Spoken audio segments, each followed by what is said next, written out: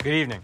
2 days ago, the CDC published a new, rather bombshell study which found that despite the fact that it's almost never talked about in public, the protection from natural immunity was better than the protection from the COVID vaccines in shielding people against the Delta variant of the virus. Meanwhile, while I was down in Texas, I had the opportunity to speak with Mr. Josh Hammer, who is the opinion editor of Newsweek, and we discussed the true impact that big tech monopolies are having on America's public discourse, as well as real solutions that can be implemented to rein them in. Let's go through it all together.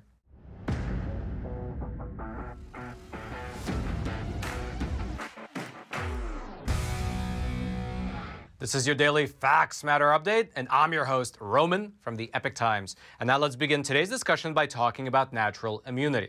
According to a new study, which was just published in, of all places, the CDC itself, they found that the protection from natural immunity was better than the protection from the COVID vaccines alone in protecting people against the Delta variant of the virus. Now, let me just highlight that for a quick moment because it is rather impactful. 2 days ago, the CDC, on their own website, they published this study here, which found that if you had a prior COVID infection, meaning that if you had the natural antibodies to COVID, then you were better protected against the Delta variant of the virus than if you were simply vaccinated. And just like that, what was once referred to as a conspiracy theory, well, it can now be found on the CDC's own website. Regardless, let's go through their findings together. What the researchers in this study did was that they analyzed the health records from 2 states, from California as well as from New York, that were entered specifically between the dates of May 30th and November 20th of last year, of 2021.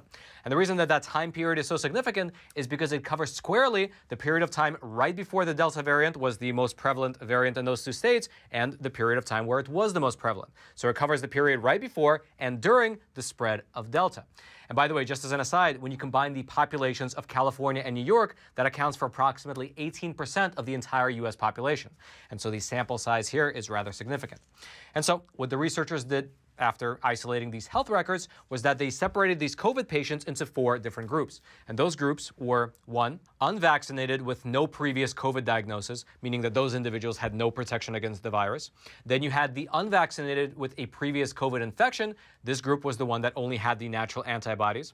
Then you had the 3rd group, which was vaccinated with no prior COVID infection, meaning that this was the group that only had the vaccine. And then lastly, you had the group that was vaccinated with a prior COVID infection, meaning that that last group had both the vaccine as well as natural antibodies. And when the researchers looked at the data, they found that the people who had not received a COVID vaccine but were previously infected, meaning the people who had exclusively natural immunity, well, they were much less likely to test positive for the Delta variant of the virus when compared to the people who were exclusively vaccinated. Meaning, when you compare the people who are vaccinated without the natural antibodies compared to the people who were not vaccinated but had the natural antibodies, well, this group was much less likely to get the Delta strain of the virus. Here's specifically what the researchers wrote in their conclusion, quote, "These results suggest that vaccination protects against COVID-19 and related hospitalization, and that surviving a previous infection protects against a reinfection. Importantly, infection-derived protection was greater after the highly transmissible Delta variant became predominant, coinciding with the early declining of vaccine-induced immunity in many persons." Now, in terms of the data that's actually presented in this study, well, it's a little bit complicated. I'll throw it up on screen. The tables in this study are a little bit hard to read because instead of giving us the hard numbers, the researchers instead presented what is known as a hazard ratio.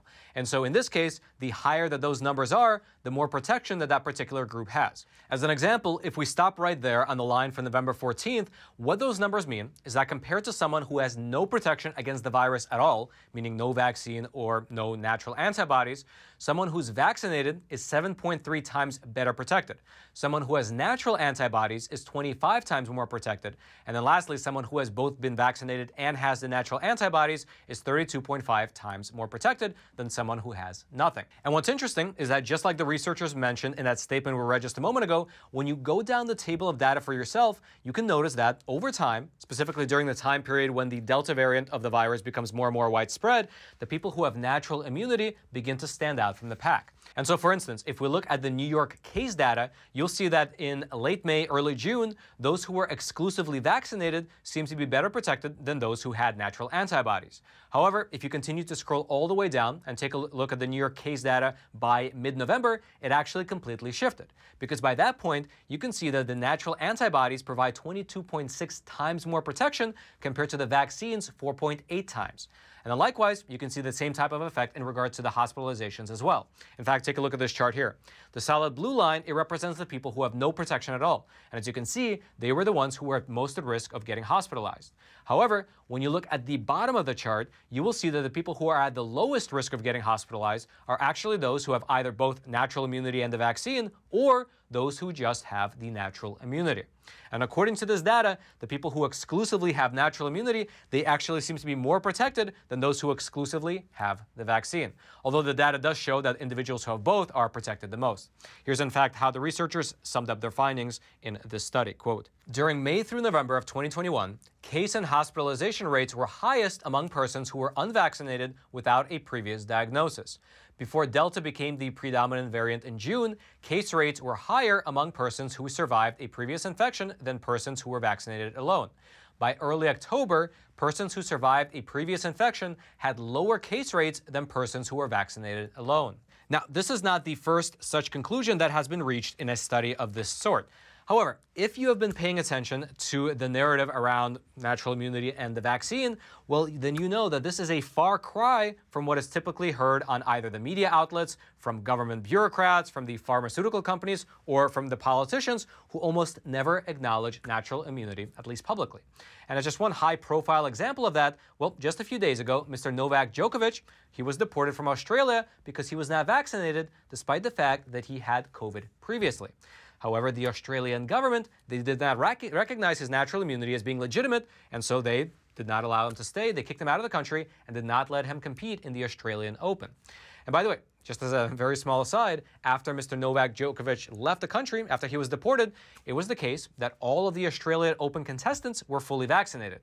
However, despite that fact, shortly after the tournament began, they started to see pockets of COVID outbreaks among the players. Regardless, before we head back to America and discuss what this new study could mean for our COVID policies, I would like to take a super quick moment and introduce a sponsor of today's episode. And I'd like to start doing that by having you zoom in on this coin right here. This right here is an American Walking Liberty 1-ounce gold coin. And typically, I order at least one of these from our sponsor, American Hartford Gold, every single month. The reason I do so is because, as you likely know, the inflation rate in this country is the highest that has been in, the last 40 years now. Everything such as the price of gas, food, lumber, housing, everything is going through the roof, and the money printers are not seemingly being turned off, and therefore, likewise, the inflation rate will continue to increase. However, I don't give any financial advice, but what I would recommend is that you do what I do, which is buy physical gold and silver, which can be delivered directly to your doorstep or deposited directly into your IRA account or your 401k account. Frankly, they make the entire process super simple. And so with just a single phone call to American Hartford Gold, you can get the process started. They have super friendly staff. And the best part is that to our viewers, the viewers of Facts Matter, they will give you up to $1,500 worth of free silver on your first order. All you have to do is give them a call. So give them a call. It's 866-242-2352. That's 866-242-2352. Or you can just text the word Roman to 65532. American Hartford Gold, thank you so much for sponsoring this episode. Now, Roman in the studio, back to you. Regardless, though, getting back to this study here from the CDC, the researchers summed up their findings rather succinctly by saying this, quote, COVID-19 vaccination protects against infection with SARS-CoV-2 associated severe illness and death. Among those who survive, previous SARS-CoV-2 infection also confers protection against severe outcomes in the event of reinfection. Although it is worth noting that the emergence of the Omicron variant happened after the cutoff date for all the data that's published in this study, and so that is not included within these pages. Regardless, though, after this study was published, we here at the Epoch Times, we had a chance to get a comment from Dr. Jeffrey Klausner, who's a clinical professor of medicine over at the University of Southern California, and he suggested that this study presents an excellent opportunity for America to actually update our policy regarding natural immunity. Here's specifically what he told us. The findings strongly support the need to update our vaccination policy, work and school requirements with those who can demonstrate they have natural immunity being given equal access as those who are vaccinated. vaccination is a much, much safer pathway to immunity than getting infected. But in an otherwise healthy person who has recovered, they should have confidence that they have protection against severe disease, hospitalization, and death. However, as of right now, as of this moment, very few organizations offer caveats to their vaccine mandates if the person is naturally immune. Now, there are a few notable examples, such as the Spectrum Health Hospital System over in Michigan, which now recognizes natural immunity. And there's also, of course, the NCAA, which recently updated their definition of being quote-unquote fully vaccinated to actually include people who have natural antibodies from a prior COVID infection. However, as I'm sure you've noticed, those cases are very few and far between. They are the outliers, not the mainstream. For the most part, being naturally immune does not make you immune from the vaccine mandates. And it often throws you into the fringes of the internet, since many platforms actually outright censor the discussion of the topic. One obvious example of that would be Instagram, where the hashtag natural immunity is actually disabled, meaning you're not allowed to tag your post with it. And so, for instance, if you would like to share this CDC study over on Instagram and you'd like to tag it with the hashtag natural immunity so that people can actually find it, well, you can't. Or rather, you can, but nobody will see it, because when you click on it, well, here's what it says. This hashtag is hidden. Posts for natural immunity have been limited because the community has reported some content that may not meet Instagram's community guidelines. That is, of course, very cool. Regardless, though, it appears that the tide might be shifting, especially with this new study, which was published on Wednesday in the CDC's own Morbidity and Mortality Weekly Report. And the reason that's so significant is because within that publication itself, here's what it says. The content published in Morbidity and Mortality Weekly Report constitutes the official voice of its parent, CDC. And so who knows, maybe knowledge like this will go mainstream in the very near future. Only time will tell. Regardless, if you'd like to read this report for yourself in its entirety, I'll throw a link to it. It'll be down there in the description box below this video for you to check out. And all I ask in return is that you take a super quick moment to smash that like button for the YouTube algorithm. And now let's move on over and talk about big tech monopolies. While I was down in Texas, I had the opportunity to speak with Mr. Josh Hammer, who is the opinion editor of Newsweek, and we discussed the true impact that these big tech monopolies are having on America's public discourse, as well as some real-world solutions that can be implemented in order to rein them in. Take a look. Can you please introduce yourself and a little bit about what you do? So I'm a conservative editor. I write a weekly syndicated column. I wear a lot of side hats. So I'm a research fellow at the Edmund Burke Foundation, which is Yoram Hazony's kind of national conservative think tank. I volunteer as you said, as a counsel and policy advisor with the Internet Accountability Project. Lawyer by training, so I kind of dabble in like legal commentary, legal essays. So not a whole lot of time for sleep, to be honest with you, but I'm just trying to do one man's job, just trying to make a little bit of an impact on the world is what I'm trying to do. I've done several pieces on, and several kind of in-depth pieces on big tech censorship. And when I do, oftentimes I can use some research and some great statements that are made by the Internet Accountability Project.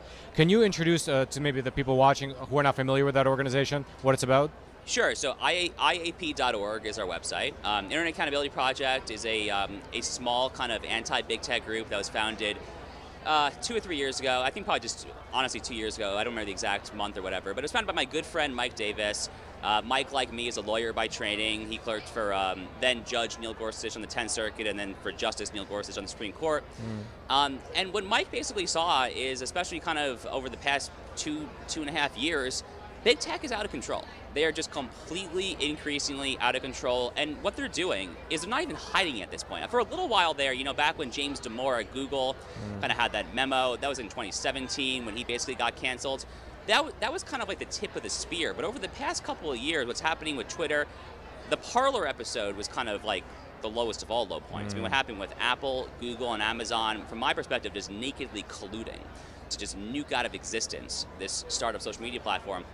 So what Mike, my friend, saw was he saw that there was a void. There was a niche that had to be filled. There was no kind of conservative voice to try to get conservatives and Republicans, elected officials ideally, comfortable with actually using state power to rein in these unaccountable oligarchs. And that is what they are. They are oligarchs. Literally, the 5 biggest companies in the United States on the stock exchange by market cap, by sheer size: Facebook, Amazon, Apple, Google, Microsoft. Not in that order necessarily, but those are the 5 biggest. They are all the same industry. They're all technology. And you know, they can change their terms of service on a whim with no accountability and just shadow ban or just nuke whoever they want to nuke. So IAP exists. We talk about Section 230 reform, antitrust, common carrier regulation. We're just there trying to encourage elected officials and to just write commentary, submit kind of legal briefs, things of that nature. Any way that we can help kind of shift the conversation on the right towards a more anti-big tech approach, that's what we're there for. So one of the biggest issues that I can tell from big tech giants is the way that, of course, they can, control people's view of events, right? They can control the narrative specifically, and the way people the way people have access to information, and therefore how they perceive the world. But specifically about the election, I remember that after the 2020 election, there was a poll conducted which showed that out of the people who voted for Joe Biden, some really large number, I believe it was something like 36%, said that they would have changed their vote if they knew about the Hunter Biden story, right? Which was suppressed by big tech, and of course by the media, but largely by big tech. Can you speak a little bit about that aspect of it? So it's funny you mentioned that. So what Twitter and Facebook did to the New York Post for the Hunter Biden story was literally why I joined IAP. We released a press statement at the time. That was why I joined. I publicly referred to it as big tech's Pearl Harbor attack. That was like their full frontal assault. The Parler thing obviously was about 2.5 months after that, so that kind of came on the heels of what Twitter and Facebook did to the New York Post. Look, I publish at the New York Post all the time. The op-ed editor there, the guy who has the same job as me, Sohrab Ahmari, is a very good friend of mine. I love the New York Post. I grew up in the New York area. I grew up reading the Post all the time. It's the nation's fourth largest newspaper by circulation and the oldest continually operating newspaper. It's founded by Alexander Hamilton. So if Facebook and Twitter, on the precipice, on the eve of a monumentally important election, can deprive the nation's oldest continually operating newspaper of access to their own social media accounts for factually reporting a story that to this day has not been challenged, that's tyranny. I mean, Josh Hawley, from my perspective, is right to call it tyranny. His new book, The Tyranny of Big Tech. And that is the tyranny, more specifically, of unaccountable actors. That's what makes it even more dangerous. If you have kind of tyranny emerging from a congressional wing of one party or from the administration, then you always have the check of the ballot box. But what is our check when it comes to big tech? Well, it comes in the form of like Section 230 immunity, which we haven't reformed that yet. It comes by way of antitrust, which I personally believe needs to be more rigorously enforced. We should not be for antitrust amnesty the same way we're not for immigration amnesty. And all sorts of other kind of creative solutions. But what happened to the New York Post last October was appalling. And I think any good, any red-hearted American patriot should have just been completely ashamed of that. Yeah, and the point you mentioned, I feel like, is really at the heart of it is the accountability. Because, I believe even at the, it was a congressional hearing, maybe it was at the Senate, but the president of Twitter, he was sitting there and he said, oh, it was a mistake, and I believe that he said that it was fixed and they can now share it or something like that. And I remember it wasn't the case. They came out and they said, no, it's still blocked. But there just doesn't seem to be any accountability, and any time you have a specific example of what looks like, obviously, an overreach of their power, like this New York Post story, they say, well, this particular one was a mistake. We shouldn't have done it. We reeled it back after we figured it out.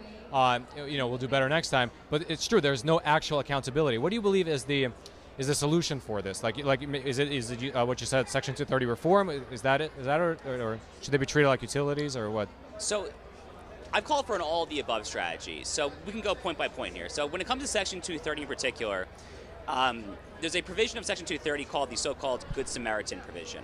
And what that does is it allows big tech to censor content that is not just lewd, lascivious. Because remember, Section 230 was actually originally passed as part of kind of a broader kind of anti-pornography, anti-sexual exploitation initiative. So originally what the purpose of Section 230 was to give these platforms immunity from censoring, people posting like nude photos and stuff like that, like horrible stuff like that. But there's a provision at the tail end, so it basically provides these platforms immunity to delete lewd, lascivious, and then there's a phrase called otherwise objectionable. Now, the way the courts have interpreted that is it gives them full reign. They can take down anything that is quote unquote otherwise objectionable. Which, who gets to define that? Well, the courts have said that tech platforms do. I think that's wrong as a matter of law. I'm a lawyer, so looking at the actual statute, I don't think that's actually what that text means. That's how the courts have interpreted. But I would recommend kind of policy reform. I think Marco Rubio has a brand new bill that's actually really promising. He would basically delete otherwise objectionable, like in its entirety, and insert like various other like hard forms, like very like restrictive. So that's one way of doing it. And the other two kind of broad, ways of kind of reining in big tech, you have antitrust and common carrier regulation. The right remedy kind of depends on the specific platform and all that. Antitrust in particular, I have argued, I'm only going to continue to argue, I think is the right remedy for a company like Google or Amazon, which operates with legitimate monopoly power in various spaces. In Amazon, for instance, they have a legitimate monopoly in kind of ebooks. They are kind of committing textbook antitrust violations as far as kind of prioritizing their own internal product lines and algorithms over their external marketplace. Google does a lot of similar behavior. I mean, they have like a 90% market share in search, so that's literally a monopoly. Facebook and Twitter, especially Facebook, I think the solution is probably closer to common carrier regulation. Treat them like you would treat UPS or FedEx. Treat them like you would treat the cable company or the phone company. Basically, what that means is that in exchange for various legal immunities, so you can't be sued for certain things, then you would have to have a non-discriminatory principle. So you would have to basically not shadow ban or not ban anyone that is posting content that, let's say, would otherwise be First Amendment free speech protected content. So it has to be all the above. We can't just kind of focus in on one of these tools. I think all of them have to be on the table. Oh, that's fascinating. And yeah, that's interesting that you mentioned that, because there was a lawsuit just recently dismissed, I believe at the appellate level, because the plaintiffs were arguing that Facebook held a monopoly, but the judge said that there's no way to really prove that they hold a monopoly because there's so many different options that you can go to. So yeah, I feel like the way you described this is probably the way to go. Yeah, the FTC threw that out. That particular lawsuit. Oh, that was the FTC. Yeah, that's right. They'll have a chance to replead. They'll have a chance to kind of put their facts out there again. Now, a lot of this specifically, whether a company is actually a monopolist in part depends on how you define the market, right? So the judge was not persuaded by how the lawyers there define the market. The reality is like 77 or 78% of American adults have a Facebook account. That's a crazy number. I mean, like Facebook is our public square. Businesses, like small businesses, when they launch there, they're relying on Yelp, obviously, but they're also relying on Facebook. They're relying on Facebook advertising. We've gotten to the point where it is just deeply irresponsible, given Facebook's importance, to not regulate them. And like, here's the thing, from like a broader perspective here, I'm a conservative again. No one likes overregulation. Overregulation tends to stifle innovation. It tends to crowd out entrepreneurship. Jeff Bezos, back in the mid-90s, founded Amazon out of his garage. The issue is that when you get to these company stature, again, we're talking here about the 5 largest corporations in America by market cap. Facebook, 78% of all US adults. Google, 90% roughly market share in search. These are astronomical figures. And we are effectively delegating our own sovereignty over the public square. This is the public square. We are delegating our own regulation, our own control over the public square to these woke, unaccountable Zuckerberg, Dorsey, kind of like dorky oligarchs. We shouldn't be doing that. We need to kind of reclaim our self-government from these unaccountable technocrats. That's how I view it, at least. Now, it's worth mentioning that that was just a portion of the full interview. If you would like to watch the full thing in its entirety, you can do so over on Epoch TV, which is our no-censorship video platform, where you can watch not only that interview, but all other types of phenomenal content as well. I'll throw a link to it. It'll be right there at the very top of the description box. Hope you click on it. Hope you check it out. Hope you subscribe. And I hope that you join us on this journey of exploring this beautiful, beautiful world through honest journalism that is based in truth and tradition. Now, lastly, if you haven't already, smash that like button for the YouTube algorithm. Subscribe to this YouTube channel if you haven't already, in order to get this type of honest news content delivered directly into your YouTube feed, while YouTube still allows it. Also, consider hitting that notification bell so you can actually be notified of any new videos as we release them. And then lastly, if you happen to have a Telegram account, consider following us at FactsMatter_Roman. We'll publish the links to all of our episodes there, so in case anything ever does actually happen here on YouTube, well, you can always find the links to our episodes on Telegram. And then, until next time, I'm your host, Roman from the Epoch Times. Stay informed and stay free.